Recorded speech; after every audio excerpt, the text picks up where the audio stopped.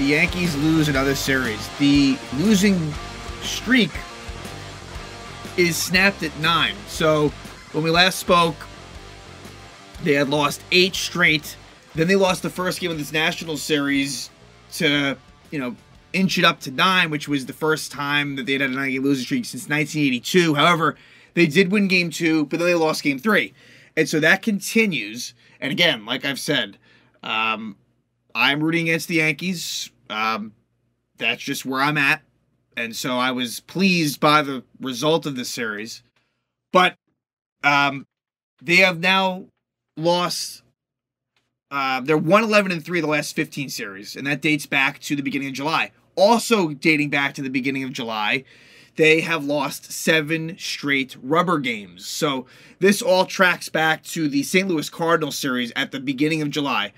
And look, it's not to say that June didn't have its struggles, but they were able, and looking back, they were able to kind of make it through June okay.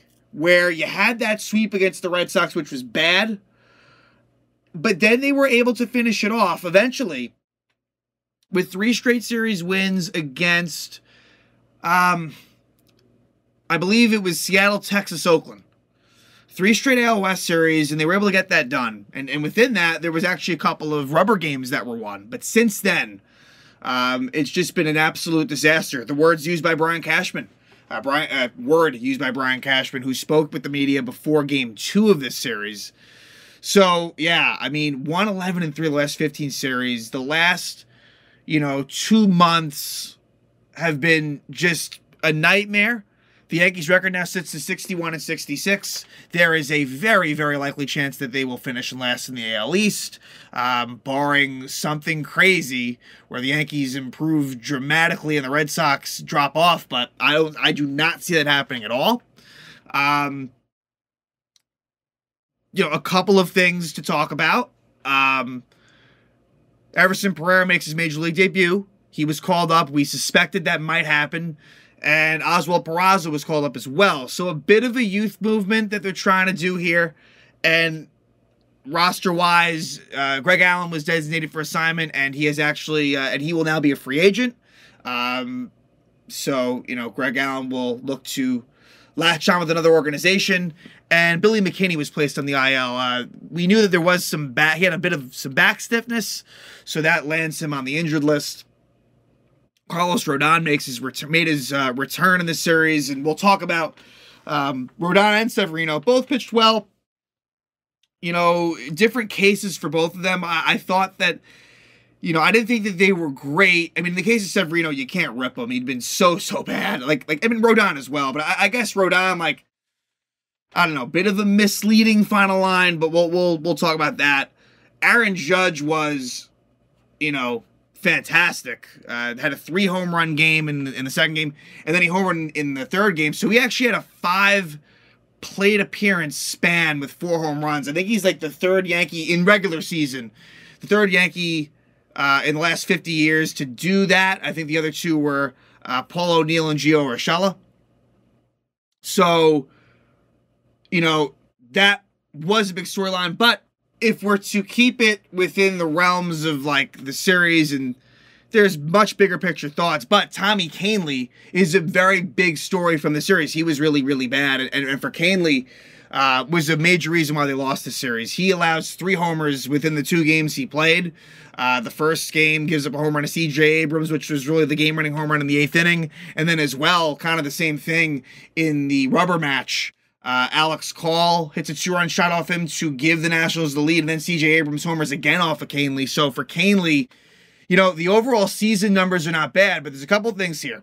First off, he was great. So, let's put Tommy Kahnle's season in halves. So at the All-Star break was kind of the half of Tommy Kahnle. Tommy Kahnle missed the first couple months of the season. His first 16 appearances or so, he was tremendous. But the last 17 have been pretty bad. And the numbers would be worse if not for the fact that he's allowed 8 of 9 inherited runners to score. So the ERA could be way worse. I'm pretty sure it's in the low 3s. Again, the numbers, the strikeout numbers are still good. And I like Tommy Kahnle in general. I think that this is a really good pitcher. But, he's been very bad for a while now. And so when you look at this bullpen, he's got to be lower in the pecking order. Like, for many, many reasons, you know, whether it be Jonathan Loáisiga really just being very good upon his return. I think about Keenan Middleton, and, like, since he's been a Yankee, you know, we kind of laughed it off, obviously, because it was a bit of a joke. Like, that's the one move that was made. But I got to say, he's been really good. And the one thing that Cashman is good at, the one thing I'll give him credit for, and I am no Cashman fan, is, you know, when the Yankees acquire relievers or just arms in general, ones that may not be that sought after by others, you know, the pitching factory of Matt Blake and company, they're able to really do a good job there. And so for Middleton, like, the numbers are exquisite. So just the point there being that Kahnle, you know, and even Ian Hamilton is another example of that. He's been so good. His role is a little bit different. He's more of a multi-inning reliever at this point, but I just think that with Kahnle, under normal circumstances, the Yankees, like, were in playoff mode, I'd really be pushing for Kahnle to be really moved down that pecking order. And Clay Holmes' struggles continues as well. We'll talk a little bit about Clay Holmes, but he, you know, has had problems lately. A little bit of bad luck in his case, but really also not all that sharp either. So, you know, and look, the bullpen is an area that is really the best spot for the Yankees, but it is interesting that in this series, it really came, you know, to bite them. But yeah, I think those are, like, the main things. Again, this team, like, really continues to be a total joke. And, you know, I know they showed some fight in Game 3 once they fell behind, but still, Yankees only have one win when trailing going into the ninth. And it's a case of when they trail, like, they just simply don't come back. I got to check the stat here, but I got to imagine the Yankees are got to be one of the lower teams in terms of comeback wins. And I know that stat's a little bit misleading, where it's like, okay, like, you're down 1-0 in the first and you take a lead. Like, I understand, like, there's nuance, but still, it just feels as if they don't do a good job when trailing. Like, it's a totally different team. Like, when they take that big lead, they'll tack on as well. And you kind of saw that in Game 2. So, you know, the Yankees got pretty good starting pitching across the board. Game 3 was started by Michael King, and it was a solid outing. I think he was hoping to give them more length. He only went 2 2/3. I'm sure he was hoping to maybe push it to 4, which would have been tough. But I guess it could have been done if he was super efficient. But they got that. You know, offense was really bad in Game 1, really good in Game 2. Giancarlo Stanton had a 4-hit game in Game 3 to turn around what was, you know, really, I mean, I think his batting average dropped to, I think, 193. But then after his really good game in Game 3, I think his average is now above 200. And like I said, the Nationals, going into the series, I said, they're not playing so poorly, but, like, they did play a pretty sloppy brand of baseball at the same time. Like, their base running was awful. Really, really bad. So it's not to say, like, I'm giving them credit, but it's also like the Yankees are their own worst enemy. I mean, the Nationals, like, fucked up. They got thrown out at second, like, so many times it felt like. And, you know, the defense was a bit spotty at times too. But, like, again, like, the Nationals are going into Yankee Stadium winning 2-3. Just imagine how things are going to be moving forward. Like, next up is a 10-game road trip against the Rays, Tigers, and Astros. I know the Tigers don't seem all that good. Yankees haven't faced it this year, but let me just look into something here. I don't think that's going to go so well. To me, they're almost like the Nationals, where, like, you look at them and it's like, oh, like, they haven't really been good in recent years. Like, but that's another team that's, like, kind of slowly on the rise. Like, a team that is, like, you know, ascending a little bit. And so, I don't know. The Tigers, I don't know. I guess we'll see what happens with that series. I mean, they actually really, they're not that good. But, like, honestly, their record and run differential is very similar to the Nats. So, honestly, the main point here is you have a 10-game road trip coming up against the Rays, Tigers, and Astros. And, man, I think 4-6 would be doing better than expected. I think that's, like, that's as good as it could be. I think you're looking at something that's definitely going to be worse than that. It's a 3-game set at the Rays, 4 games versus the Tigers, and then finally 3 at the Astros. So, yeah, like, the point here is I think this gets worse before it gets better. So let's talk about this National Series. starting out the first game, Josiah Gray, who's a local product. I think he grew up a Yankee fan. Not 100% sure on that. I think he might have, though. And against Carlos Rodon. So Rodon makes his return. And, 6 innings, 6 hits, 1 run, no walks. You know what? I'll give him credit there. No walks is good. Although the Nationals are a very aggressive team. Nationals, they're a contact-oriented type team. Think about Cleveland in that way, where it's just contact-based. And that was kind of true here, too. But only 1 strikeout for Rodon, and the one was like a strikeout looking. So not a whole lot of swings and misses for Rodon. I'm still skeptical, as 2023 goes. I don't know if you get that Rodon turnaround. Wow, that last month for Rodon, good stuff. I don't know. I think struggles continue. But to be fair, it was a good outing, right? 1 run, 6 innings. You'll take it every time you get it. And then for the Nationals, Gray struggled with his control, but the Yankees only mustered 2 hits in this entire game, both by Ben Rortvedt. Put that in perspective. Rortvedt, who had a below 100 batting average going into this game, gets their only 2 hits. And in fact, he reached 3 of 3 times. So the Yankees now, so I talked about Greg Allen and McKinney, but in terms of the active roster, active lineup, this will affect the inclusion of Pereira and Peraza will mainly affect Kahnle and Bowers. And I feel bad for Kahnle. Bowers has been terrible lately, and in fact, he got a pinch hitting appearance today that was just terrible. He pinch hit for Higgy, which honestly, I'm not surprised at all they did it, but they shouldn't have. I mean, Bowers has been straight up a joke.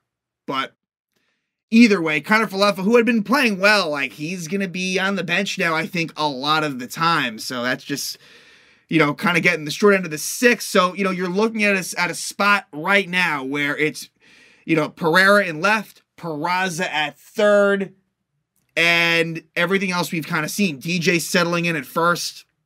There was news on Anthony Rizzo. Sounds like there's a chance he returns this season. If it's me, I would not be rushing him back. What's the point? But we'll see where that goes. So Josiah Gray, struggled with his command, but only allowed 1 hit in 6 innings. Did have 5 walks, and there was a hit by pitch as well. So it's not to say that he was, he was struggling a bit, but he got through it okay. Now, we're not going to discuss a whole lot in this game, honestly. The Nationals take the lead. I believe it was the first at-bat of the season for Carter Kieboom. So Kieboom in his first at-bat of the season, second pitch of the season for him, homers. So the Nats take a 1-0 lead, but the Yankees respond in the third. Ben Rortvedt hits his first Yankee Stadium home run. His second home run of the season, ties it up immediately at 1. Then, again, a lot of bad base running by the Nats. I'm not going to get into that specifically. Score remains 1-1 for a while. And let's jump to the 7th. Jonathan Loaisiga comes on and pitches a 1-2-3 inning. Again, Loaisiga has been really, really sharp. And, look, heading into next season, you'd expect Loaisiga to be one of the high-leverage relievers. Been impressed by what I've seen from him. The strikeouts aren't always there, but he did get a strikeout in this series. In this appearance. But Loaisiga can still be effective without the strikeout. So the score remains 1-1. Mason Thompson comes on for the Nationals and gives up a 2-out single to Rortvedt, the second hit of the game for the Yanks. Score remains 1-1 after 7, and then Tommy Kahnle comes on with 2 outs, gives up a home run down the right field line to C.J. Abrams. Abrams is, a highly thought of young player who was once in the Padres system. He was involved in that Juan Soto trade. And so for Kahnle, he gives up the homer, and so now it's 2-1 Nationals, and the Yankees go down pretty quietly, the rest of the way, and that's been an issue for them. Hunter Harvey comes on for the Nats. It's a 1-2-3 inning for Harvey, strikes out Judge and Stanton as well. In the 9th, Keenan Middleton comes on and pitches a scoreless 9th. There was a couple of walks in there, but Middleton, in what was a semi-big spot, down 1 in the 9th, keeps it a 1-run game, and then the closer, Kyle Finnegan, comes on. There is a 1-out walk to Harrison Bader. But then Pereira lines out. And I thought Pereira in game 1, even though the final results were, 0 for 3 with a walk, I think? Yeah, 0 for 3 with a walk. I thought Pereira in game 1 looked good. I thought then from there it got a little bit worse, although he does end up with a double in his last at-bat in the third game. So that was good for him, getting his first MLB hit. Either way, the final out is Peraza grounding out, and the Nationals win 2-1. And at that point, it extended the Yankee losing streak to 9 games, which was, the first time they had a 9-game losing streak since 1982. Now we go into game 2, and they were looking to avoid a 10-game losing streak. Now, if that had happened, it would have been their first 10-game losing streak since 1913, but they did avoid it. Earlier in the day, Brian Cashman spoke to the media, and the Yankees win this one 9-1. Aaron Judge was the story of this game. He hits 3 homers, and it was too bad. He was one batter away from getting up in the bottom of the 8th, but that did not happen, as he would have attempted to hit 4 homers. But the funny thing was, the next game, he homered in his first at-bat, so that's where I'm talking about. 4 homers and 5 at-bats, or plate appearances, one of the two. But Sevy on the mound for the Yanks, and, look, he gave up 1 hit in 6 2/3 innings, and I saw a stat that there's been 4 times this season that the Yankees have had 6+ innings pitched by a starter, and 1 hit or less allowed. And actually, Garrett Cole was not involved in any of them. 2 by Domingo Germán, obviously 1 being the perfect game, and then 2 by Luis Severino. That part was shocking too. I think the other one was against the San Diego Padres, which was his second start of the season, where Severino had those good first 2 starts against the Reds and the Padres. Well, here, only 2 strikeouts for Sevy, and I think Sevy versus a better team probably would have gotten hit up more. But again, considering how bad he's been, it was a nice start for him. He needed it desperately, and we'll see where it goes from here from him. Again, skeptical about Severino, but it was good, and a lot better than the fact that Sevy pitched into the 7th inning and only gave up 1 hit, 2 walks. I mean, pretty good stuff from him, regardless of opponent and situation. So the Yankees do take the lead early in the first. It's Aaron Judge, and this was the first time the Yankees had a lead since the first game of the Braves series. So that was crazy too. I mean, I think, and that was maybe the 3rd. I could be wrong on this, but I think it was maybe the 3rd longest streak in Yankee history in terms of not having a lead. So 25th homer of the year for Judge at that point gives the Yankees a 1-0 lead. That was a home run off of Mackenzie Gore. And the narrative continues as far as the Yankees are so much better versus left-handed pitching. It is not even close. That's why I think this Rays series could be major offensive struggles for the Yanks. So the Yankees take a 1-0 lead there. Then in the second, the Nationals get sloppy. In many ways, I'm not going to talk about all of it, but, eventually Bader gets a leadoff single. He steals second. He ends up on third on a ground at which he really shouldn't have. And then Pereira gets his first RBI, but it was kind of lucky. Infield was in. Pereira hits a ground ball to short. They throw home, and Bader scores because Keibert Ruiz, the catcher, just kind of dropped the ball at the very last second. So it was lucky. It was sloppy defense. Then you have Higashioka reaching on an error by Stone Garrett. We'll talk about Stone Garrett a little bit. Sad story with Stone Garrett. But that was a catch that should have been made. You get a Peraza walk. Then DJ strikes out looking. And DJ, with bases loaded this year, has been really, really bad. I haven't kept up on the stats, but I know at one point it was maybe 1 for 7. And so, again, DJ needs to, as much as DJ has been better lately, and I'll give him that credit, the strikeouts still remain. Either way, the inning continues, and Aaron Judge hits a grand slam off of Mackenzie Gore. And at that point, that was ball game. Yankees, even though Sevy was on the mound, it's Judge's second homer in the second inning of the game. 26th homer of the year, 6-0 Yankees. I think this might be the Yankees' second grand slam of the year. I know Volpe hit one earlier in the season against Oakland, but maybe there was one in between. So it's 6-0 Yanks. Then let's go to Gore ends up going 4 innings. We'll go to the 7th. We'll go to the 7th. So, and Ian Hamilton relieves Severino, and Hamilton's just been brilliant for the Yanks. His ERA drops to 1.68. He had 3 strikeouts in 1 1/3 innings. He is someone, like I said, should be in the plans next year. In the 7th, at this point, relievers are in for the Nats. DJ LeMahieu homers a short porch job, his 9th homer of the year, and unfortunately on that play, Stone Garrett gets pretty badly hurt. I think they put one of those air casts on. He had to be taken off on a cart. Kind of an ugly scene, but wishing the best to him, and hopefully he has a full recovery. But LeMahieu homers, gives the Yankees a 7-0 lead, and then the next batter after that delay, Aaron Judge homers again, his 27th homer of the year, 3rd homer of the night, a Aaron Judge is still the best home run hitter in the game. Just all you got to do is just look at his at-bats per home run. And this isn't taking anything away from Ohtani, Matt Olson, but like Judge is a freak, in many ways, and he is just simply a home run hitter. And he does, of course, way more than that. But the Yankees take an 8-0 lead there. Eventually, in that inning, they would score again. You get a Bader double with 2 outs, and Anthony Volpe gets an RBI single, gives the Yankees a 9-0 lead. Let's jump to the 9th. In the 9th, Wandy Peralta comes on, and the Yankees were 1 strike away from the shutout, but former Met Dominic Smith, lefty as well. We saw Wandy give a home run to a lefty and Kyle Tucker recently, but Dominic Smith also down the right field line homers, and so the shutout goes away. The Yankees, though, do win 9-1, and the streak comes to an end, and now they try to win a series for the first time since they swept the Royals, and for the second time since they, had that series win versus Oakland at the end of June, but they don't do so. And this is a game the Yankees should have won. I mean, we've said that a lot of times, but against Patrick Corbin, the Yankees had a lead. Like, it felt like, all right, like they're going to win this series finally, and they don't do it again. It is crazy. So, Patrick Corbin, who I guess is, to be fair to Corbin, he's been better lately, but just knowing the Yankees are so good versus lefties and knowing that Corbin, he's just a guy that you can hit, but Corbin pitched pretty well for his standards and ends up going 6 innings, gives up 3 runs. The Yankees are so home run dependent. That's the one part of the Yankee game that, you look at the offensive statistics, they do hit home runs, but that's all they really do. I mean, that's why they have the highest percentage of their runs scored, in baseball, is Yankee home run percentage. They just don't mix it up, really, for the most part. And that kind of was the case again here. They were not good with runners in score position.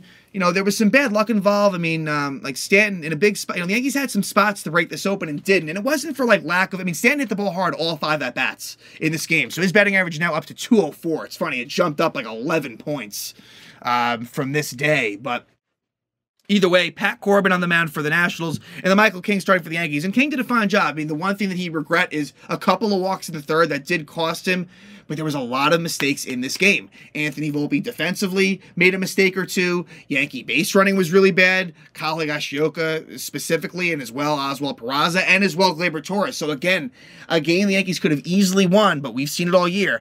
Just mistake after mistake after mistake costs them. And the Yankees are not good enough where the margin of error is so thin where you make all these mistakes and you're going to lose. So the Yankees take the lead. And again, it's an Aaron Judge homer in the first. So his 20th homer of the year, just amazing. He missed all that time, right? He missed about 2 months of baseball this season. When you combine that first injury in April and then what happened, I think about 2 months, maybe a little more than that. And he's at 28 home runs.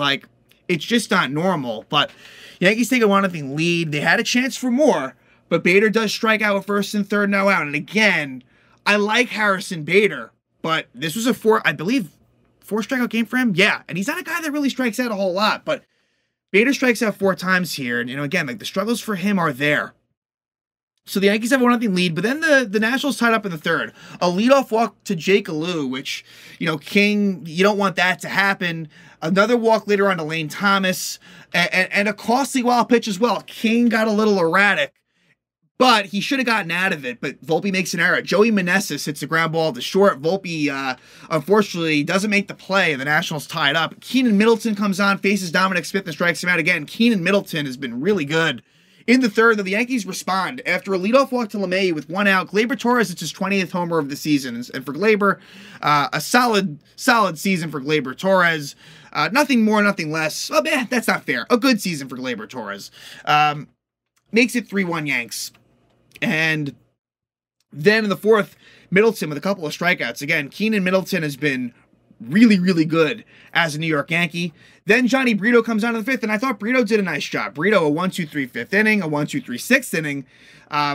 I should mention that in the fifth is when Stanton had a chance first and third, 1 out, and hit it really hard, but didn't do a double play. And it's things like that where the game can break open, but doesn't. In the seventh, a leadoff double allowed by Brito, but then he does get Vargas to pop out. Then Tommy Kahnle comes on, and he does strike out Riley Adams, but then an RBI single by Jake Alou. This was a tough play for Volpe. Can't really fault him. It's a play that maybe he would have wanted to make, but it took kind of a wicked hop, and so that's another inherited run allowed by Kahnle. Yankees take a 3-2, the Yankees now have a 3-2 lead, and then the next batter, Alex Kahnle, hits a 2-run homer off of Tommy Kahnle to give the Nats a 4-3 lead, and then C.J. Abrams homers off of Kahnle like he did in the first game, and he admired it for sure. His 14th homer of the season gives the Nats a 5-3 lead. Hunter Harvey comes on in the 7th and pitches a scoreless 7th inning. Albert Abreu comes on in the 8th. He keeps the game at 5-3. Bottom of the 8th, Jordan Weems comes on. He allows a homer to Stanton. So Stanton hits his 19th homer of the season. At the time, it was his 3rd hit of the game. And then with 2 out, Everson Pereira gets his first major league hit. It's a double, and his family was there, and they were, of course, very proud. So, good on Pereira. And look, it's not going to get any easier versus the Rays, and we'll see what happens. But for Pereira, hopefully that gets him going after some struggles earlier in the series. He will get chances to do so. Then Kyle Finnegan, the closer for the Nationals, comes on for a 4-out save, and the Yankees pinch hit Jake Bauers for Kyle Higashioka, and Bauers strikes out looking. Jake Bauers is an absolute strikeout machine, but the Yankees see something in him, and so there you are. 9th inning, Clay Holmes comes on, and the struggles for him continue with 1 out. He got lucky, actually. So this was actually a 2-out rally, too, which makes it even more fucked up. With 1 out, he gives up a hit to Jake Alou, and Judge, I guess, Alou kind of overslides a little bit. Like, he was safe for a moment. They end up calling him out after a review. So it's 2 out, no one on. And a nice throw by Judge there. But then Alex Kahnle singles. C.J. Abrams gets a fortunate single, an infield single. But then he hits Lane Thomas, Holmes does. And then Joey Meneses with an infield single on a play where Holmes, if he fields it cleanly, he might have a chance at first, but doesn't. So Clay Holmes' fielding has been a little bit of an issue lately as well. But then he does get Dom Smith to ground out. So that ends up being a very crucial run. That extra run there is the difference in this game. And so again, for Clay Holmes, again, while he's been a bit unlucky, has not been nearly as good lately as he had been. Bottom of the 9th comes on in a 2-run game now. Oswald Peraza with a little single, and he needed that because Peraza, as much as I've been impressed by him defensively, and we know the speed he brings, the offense had not been there, so hopefully that single gets him going. But then DJ LeMahieu strikes out. Aaron Judge flies out, but the Yankees get a little 2-out rally going. It would be a single by Gleyber Torres to make it 1st and 2nd. Then Oswald Peraza steals 3rd, but Gleyber Torres doesn't steal 2nd. And after looking at the replay, he absolutely should have. Dominic Smith wasn't holding him on. He had a pretty big lead, so that's a bad job by Gleyber because after that, Dominic Smith was holding him on. So that, and then that kind of proves costly because then Giancarlo Stanton gets an RBI single, his 4th hit of the game, to now make it 6-5. So again, that Holmes extra run was important as well as the Kahnle extra run that he gave up too. It all matters as Harrison Bader comes up and Bader down 6-5. By the way, as Oswaldo Cabrera pinch ran for Stanton, Bader gets into one, hits it deep to left center, but Alex Kahnle tracks it down, and the Nationals win the series against the Yankees. The Yankees, like I said, have lost 7 straight rubber games and are 1-11-3 in the last 15 series overall. Their record is 61-66, and now they go to Tampa to take on a Ray team that is playing pretty well lately. Let me just confirm that. Yeah, they are. They're on a 4-game winning streak. They are 78-51, and they're in a very key divisional race with the Baltimore Orioles, and we know how important in this format. It's very important to win the division and if you don't win the division, you're gonna face a very tough American League West opponent. So a lot on the line for Tampa. This will be the Yankees' last series with the Rays, and it's been a fairly even one to this point. I think the Rays. I think. Let me think about this. Yeah. Well, I guess it hasn't been that easy. So they split the 4-game set at Yankee Stadium, and then the Yankees lost 2 out of 3 at Tampa and home against Tampa. So overall, that gets you to 4-6. The Yankees are 4-6 versus the Rays this year, which I guess isn't great considering that you had two of those series at Yankee Stadium. So Rays have But I guess the point there is that those games have been really close. And so now they head to the Trop. It'll be Garrett Cole versus Zach Eflin. Cole looking to rebound from a tough start versus the Red Sox. And, one of Cole's low moments this year was, that start against the Rays at the Trop where the Yankees blew that 6-0 lead. So we'll see what he does. Zach Eflin on the mound for the Tampa Bay Rays. Then Saturday will be Clark Schmidt against Tyler Glasnow, which won't be easy. And then Sunday will be Carlos Rodon against former Yankee prospect Zach Littell. Zach Littell was acquired, from the Mariners, where he was traded, where the Yankees traded James Pazos to the Mariners. And then when the Yankees acquired Jaime Garcia at was it the 2017 deadline or 2018 deadline? I think it was 17. And the Yankees traded Littell to the Twins. He's since bounced around and finds himself on the Tampa Bay Rays, so we'll see how this one goes. Again, I don't think the Yankee offense is going to have a whole lot of success in this series, but maybe they'll prove me wrong. But again, the Yankee struggles continue. It extended to a 9-game losing streak, didn't go to 10. The Yankees, yet again, lose the first game of a series, win the second, lose the third, and, August is not even.